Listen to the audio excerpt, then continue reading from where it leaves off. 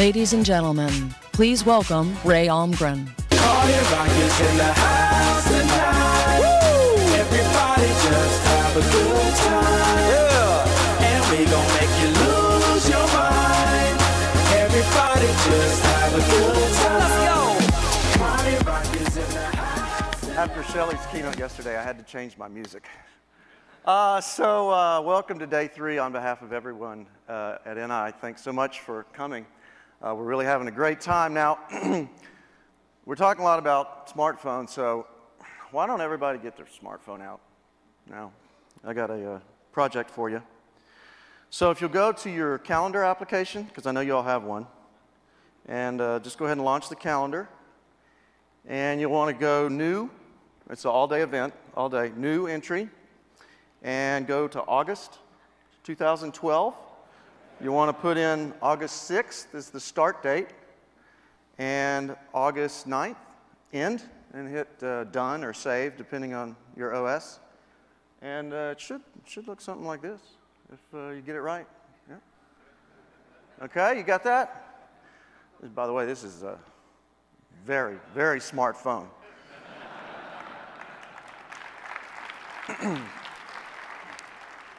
So this week, Dr. T and Eric, Shelley, Jeff K just did, I think, a phenomenal job of really showing and capturing what our mission is at National Instruments, and that is to equip the scientists and engineers with the tools that accelerate productivity, innovation, and discovery.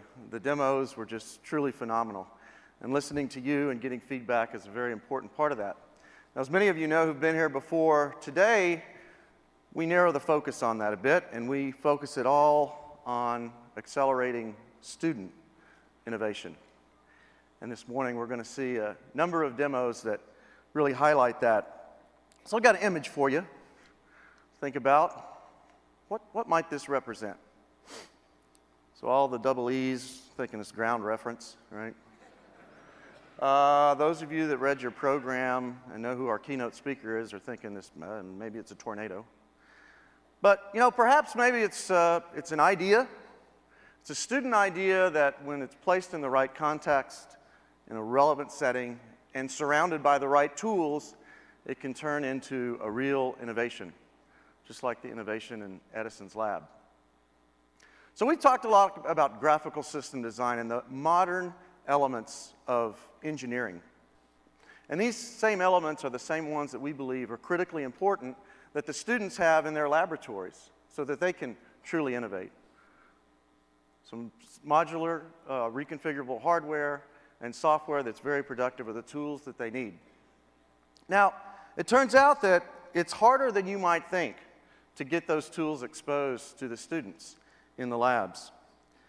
Too often in the engineering schools, the students are bombarded in their first few years with just a heavy dose of mathematics and simulation, and they never really get to do engineering. You know, they signed up to go to engineering school, but sometimes get sold a bill of goods, and after 2 years think they're only going to be a mathematician.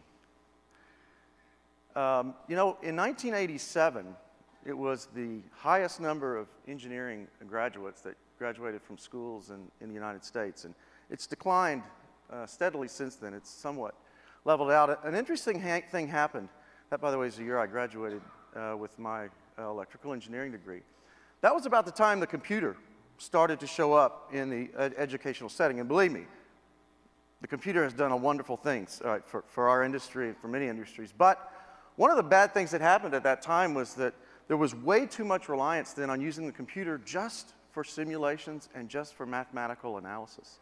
And it occurs to me that as that trend happened and more students only got exposed to the math and simulation, they got less interested in engineering, and perhaps that's why we have less students that are as excited about engineering as they used to. You know, another interesting report came from the National Academies, the same group that published the 14 Grand Challenges.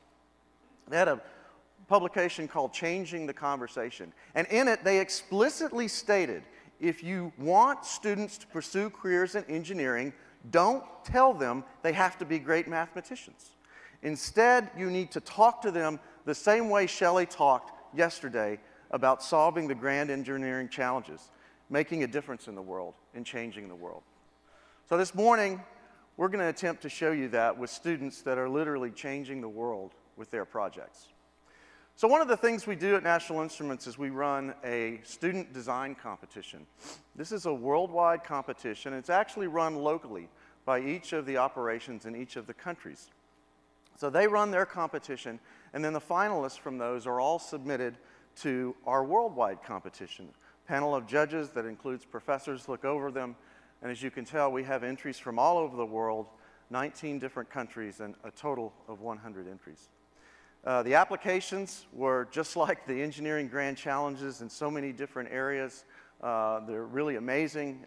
If you get a chance to look through them, we post them on the website. But we've narrowed them down to our four finalists, and they're in different areas. And some deal with low cost, some deal with measurements and visualization. And so what we wanted to do this morning was just give you a little insight into these finalists. The first one is a trumpet auto-tune system from a student team in UC San Diego. This is actually a closed-loop control system where the microphone takes the sound from the trumpet, put into an amplifier, digitized by the MIDAC, and then a control signal is then sent out through an Arduino controller that literally moves the trumpet in and out to tune it. And the quality of this is pretty good. They can tune it within 5 cents, and those of you who are musicians know that there are 100 cents between each note on the scale, so it's rather precise. They use LabVIEW to develop a PID algorithm and ultimately create that system. That's one of the best we had in the low-cost category, and since they used MIDAC and about $20 of parts to pull that all together. So that was a very exciting application. Another one is from the UK, Leeds. This is a very interesting student project. It's a haptics system. So in this application, the students integrated a force feedback sensor into the computer, programmed it with LabVIEW, and we're able then to take the information from the force feedback sensor into the 3D picture control toolkit in LabVIEW and then show where the sensor is being moved around. Now, they also created a simulation of a liver that would have cancer in it. So they got a soft gelatin material, injected some hard objects in it. Then they automated an XY plotter from LabVIEW and compact DAC, and then can go in and search into the material and find the tumor, and then are able then to plot that on the screen that would show exactly where the location of the tumor is. So next up is to merge those two systems together and have a full telemedicine operation that hopefully will lead to better advances in medicine. Our last finalist that we're going to talk about is the Pitch Pals from Team Strikeout. They're located here in Texas from Rice University, and we've got a video that will talk about what they've done. The ball is called Pitch Pals. It's a pitch pressure analysis and logging system. Grip is the most important part in determining whether or not a baseball pitch is successful or not. Video can only show you so much. A lot of times the hand is hidden from the view of the camera and it's turned around. And even if you could get the whole picture, you don't know how much force the pitcher's fingers are applying on the ball. The only way to get the a comprehensive picture of how the pitcher is holding the ball is by instrumenting the baseball with 4 sensors. And we have the top and bottom board, which are essentially the same, that connect the sensors from the outside of the ball. And then the main board, the middle board, is our main board that has the processor and all of the intense logic on it. What our system does is that it presents this data in a 3D color map. So it just shows you very visually exactly what is going on, where the important force points are, and how all of that changes over time. Right now it weighs, and it weighs the same as a real baseball, and the dimensions are the same. The only thing is that we don't have the feel of the seams around the baseball, and that's just a matter of sewing the cover back, the leather skin back on. So, very exciting application.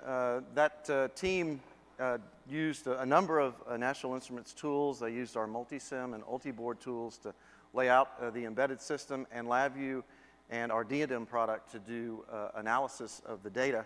You can see the design of the embedded system there. There are a number of components from Texas Instruments that are embedded in that. Good friends of ours here in Texas, and they do great work with the universities as well.